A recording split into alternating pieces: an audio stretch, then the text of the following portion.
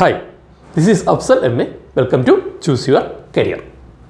CAT Common Admission Test 20 IIM ലേക്കുള്ള entrance examination.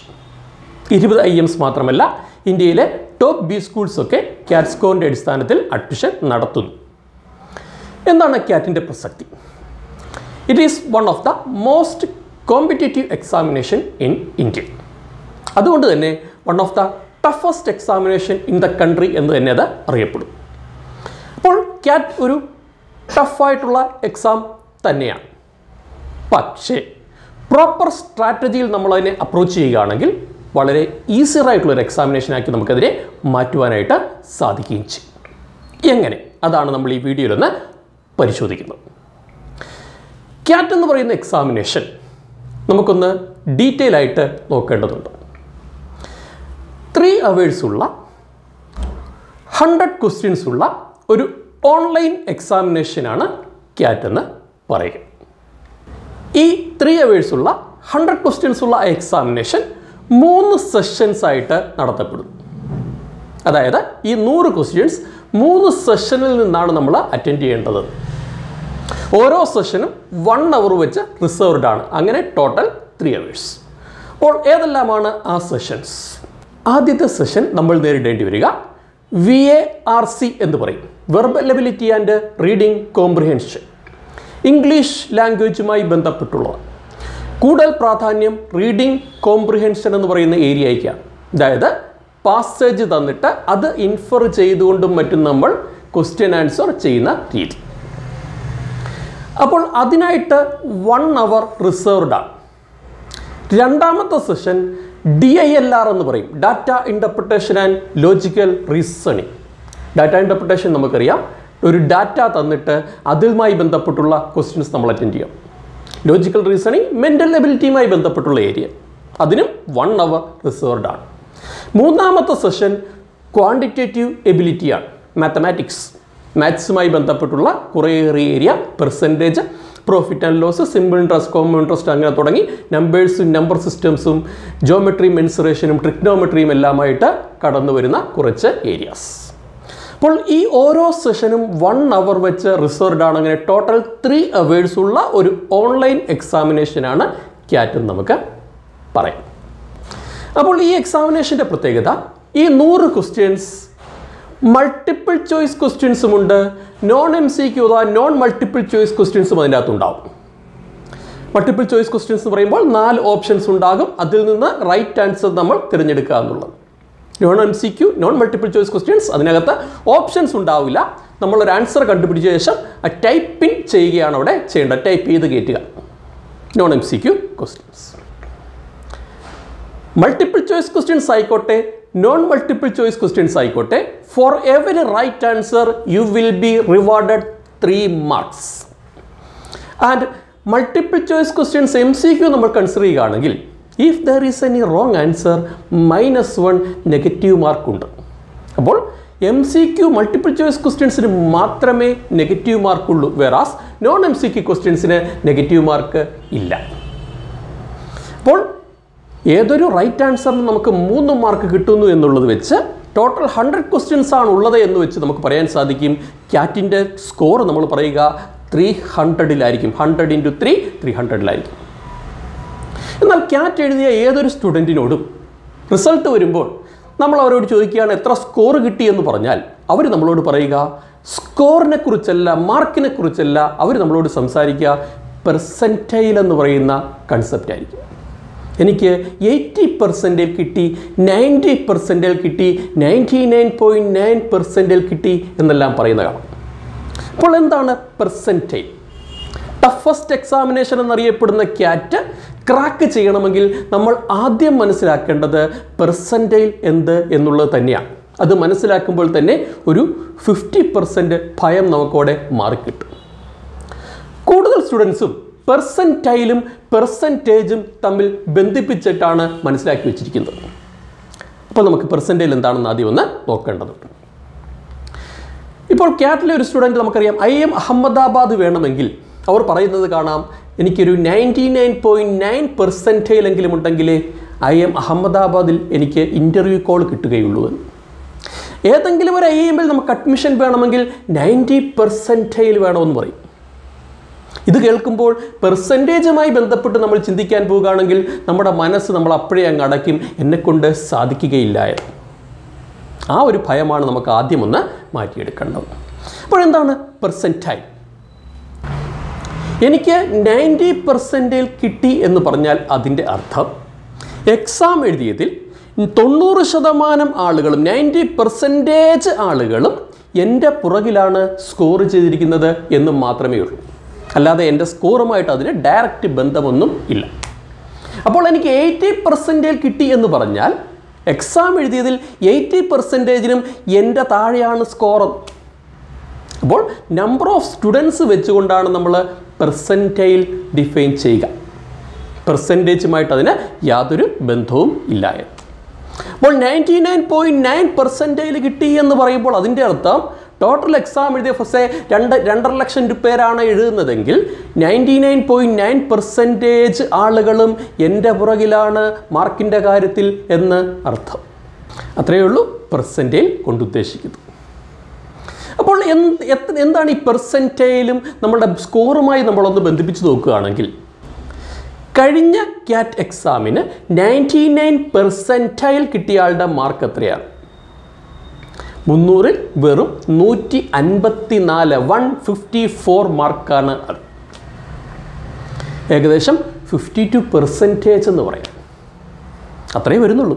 99% കിട്ടിയ ആളുടെ മാർക്കാണ് ആ ഒരു കോമ്പറ്റീറ്റീവ് എക്സാമിന് 52% മാർക്കേ ഉള്ളത്. കഷ്ടിച്ച് സെക്കൻഡ് ക്ലാസ് എന്ന് പറയും ഡിഗ്രിയുടെ മാർക്കൊക്കെ വെച്ച് നമ്മൾ. അപ്പോൾ ആ സ്കോർ കിട്ടിയ വെറും 52% മാർക്ക് കിട്ടിയ ആളെയാണ് പ്രധാനപ്പെട്ട IIMൽ നിന്നോ SPJIMRൽ നിന്നോ അല്ലെങ്കിൽ FMSൽ നിന്നോ ഒക്കെ ഇൻ്റർവ്യൂവിന് വിളിക്കുക. അവരവിടെ ചെന്ന് അടുത്ത റൗണ്ടായി ഇൻ്റർവ്യൂ അടക്കം ക്വാളിഫൈ ചെയ്യുകയാണെങ്കിൽ അവരവിടെ കയറുകയും ചെയ്യും. 2 വർഷം കഴിയുമ്പോൾ അവരുടെ average salary 24 lakhs per annum ആണ്. നിലവിലെ കൺസെപ്റ്റ് പ്രകാരം 24 lakhs per annum average salary അവർക്ക് കിട്ടുമെന്ന്. എന്താണ് ഈ ആവറേജ് സാലറി? മനസ്സിലാക്കേണ്ടതാണ്. ഒരു ബാച്ചിൽ ഇപ്പോൾ 120 സ്റ്റുഡൻസ് ഉണ്ടെങ്കിൽ അവർക്കെല്ലാം ഓഫർ ചെയ്യപ്പെട്ട സാലറിയുടെ ആവറേജ് അത്രേ ഉദ്ദേശിക്കുന്നുള്ളൂ. ഹയസ്റ്റ് സാലറി ഉണ്ട്, അത് എത്ര വേണമെങ്കിലും ആകാം, അത് നമ്മുടെ കാലിബർ അനുസരിച്ചിരിക്കും.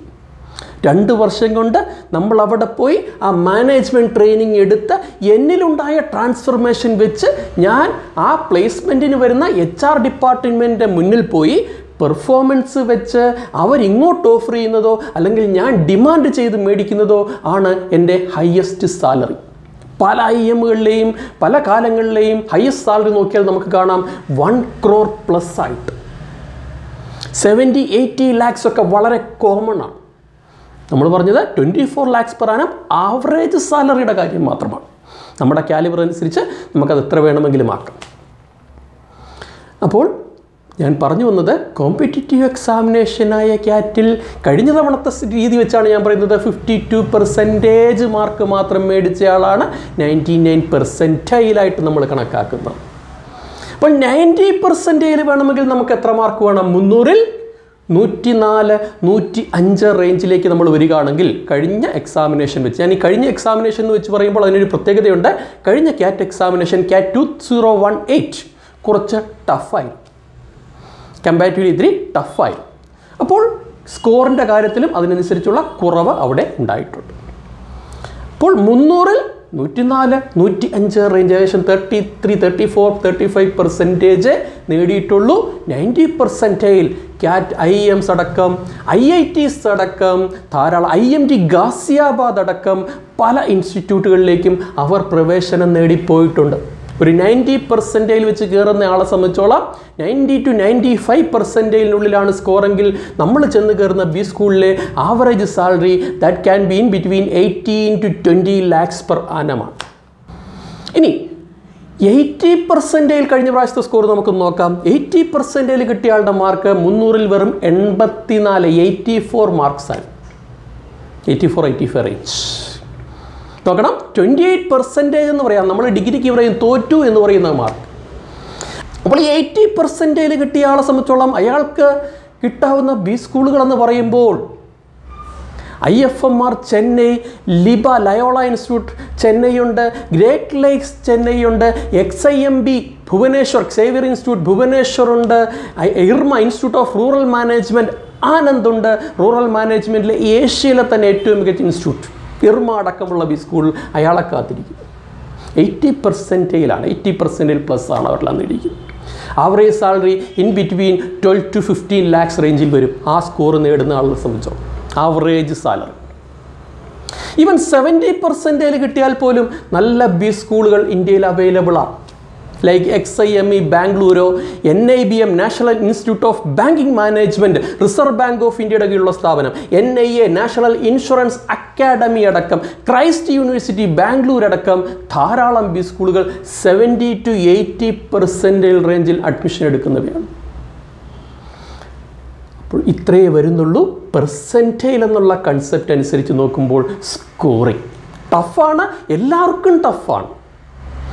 അപ്പോൾ എങ്ങനെ നമുക്ക് ഈ ക്യാറ്റ് നേടുവാൻ സാധിക്കും?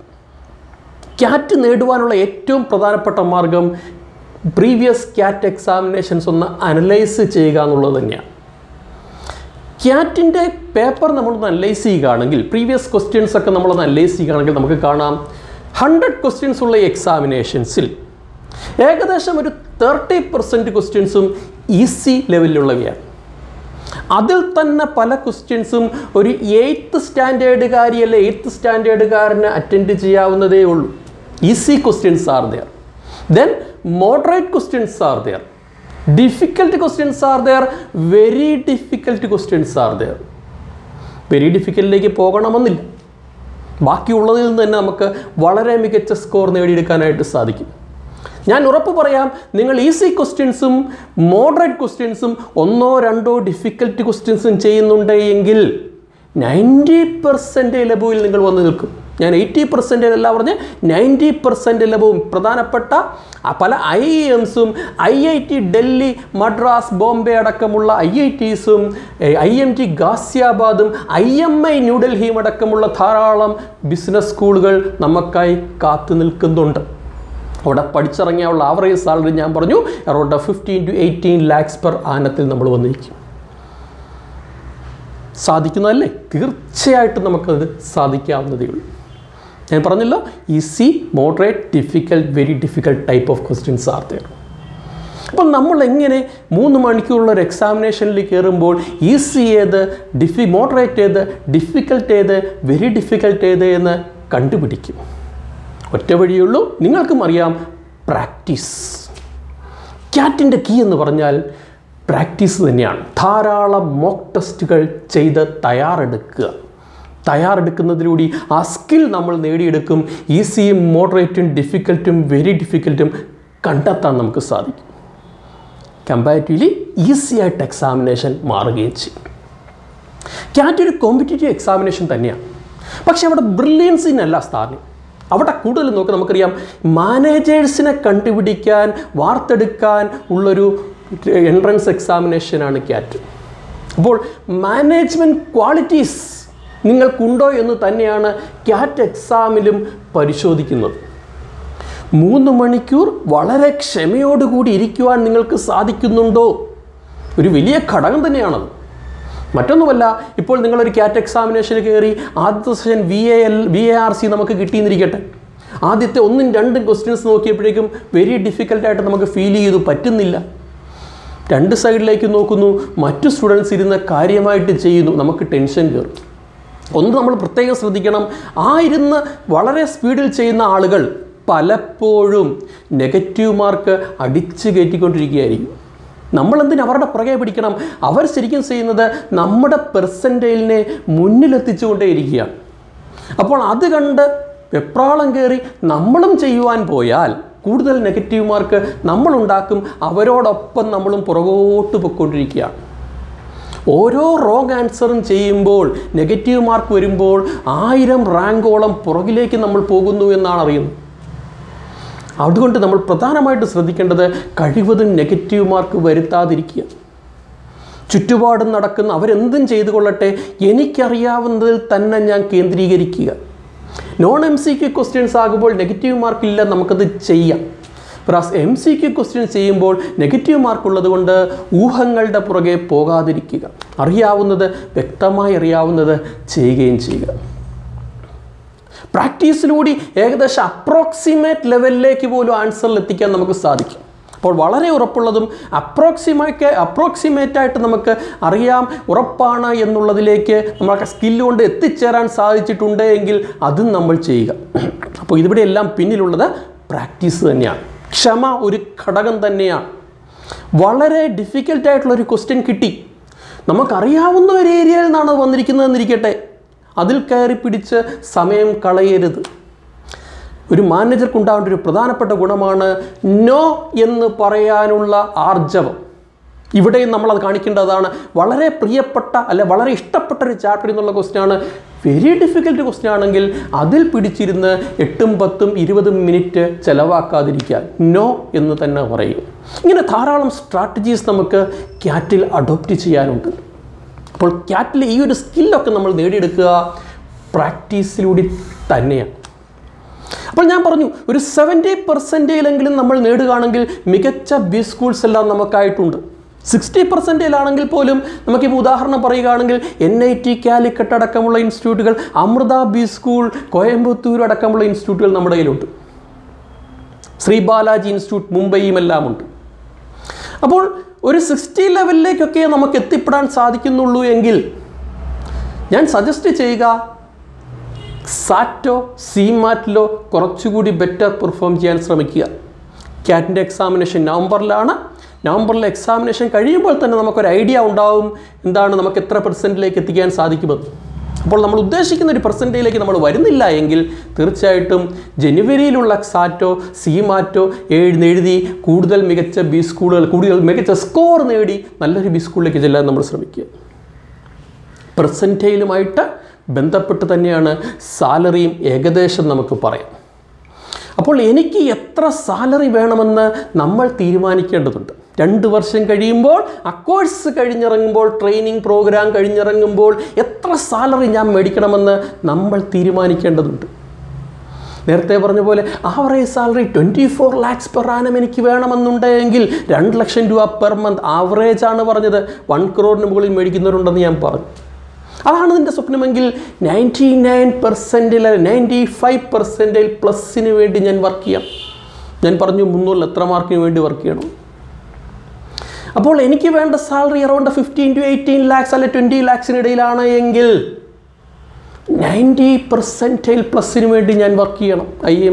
IIMസോ IITസോ IMT ഗാസിയാബാദോ അടക്കമുള്ള ബി സ്കൂളുകളിലേക്ക്. കുറച്ചുകൂടി എനിക്ക് വേണ്ട സാലറി 12 to 15 lakhsനിടയിലാണ് എങ്കിൽ 85% വേണ്ടി ഞാൻ വർക്ക് ചെയ്യുക. ഗ്രേറ്റ് ലേക്സും നേരത്തെ പറഞ്ഞ പോലെ ലിബായും അടക്കം ധാരാളം ബി സ്കൂളുകൾ നമുക്കായിട്ട് അവിടെ ഉണ്ട്. Irma institute of rural management അടക്കം. അപ്പോൾ നമ്മുടെ സാലറി 2 വർഷം കഴിഞ്ഞ് എത്ര വേണമെന്ന് നമ്മൾ തീരുമാനിക്കുക. അതിനനുസരിച്ചുള്ള ബി സ്കൂളുകൾ മനസ്സിൽ എഴുതി വെക്കുക. ആ ബി സ്കൂളുകൾക്ക് വേണ്ട പെർസെൻറ്റേജ് എത്രയാണോ അതിനു വേണ്ടി വർക്ക് ചെയ്യുക. അത് തന്നെയാണ് ബി സ്കൂൾ അല്ലെങ്കിൽ മാനേജ്മെൻറ്റ് പഠനത്തിൻ്റെ അടിസ്ഥാനമായിട്ട് നമ്മൾ കാണേണ്ടത്. ചൂസ് ചെയ്യുക. എനിക്ക് വേണ്ട ബി സ്കൂൾ ചൂസ് ചെയ്ത് തന്നെ നമ്മൾ ചെന്ന് ചേരാൻ ശ്രമിക്കുക. അപ്പോൾ അടുത്ത വീഡിയോയിൽ നമുക്ക് MBA സ്പെഷ്യലൈസേഷൻസിനെ കുറിച്ചും അത് ഏതെല്ലാം ബി സ്കൂളുകളാണ് ഓഫർ ചെയ്യുന്നതിനെ കുറിച്ചുമൊക്കെ നമുക്കൊന്ന് നോക്കാം. അപ്പോൾ ഈ വീഡിയോ നിങ്ങൾക്ക് ഇഷ്ടമായി എങ്കിൽ തീർച്ചയായിട്ടും ഈ ചാനൽ നിങ്ങൾ സബ്സ്ക്രൈബ് ചെയ്യുക, ലൈക്ക് ചെയ്യുക, ഷെയർ ചെയ്യുക. Thank you.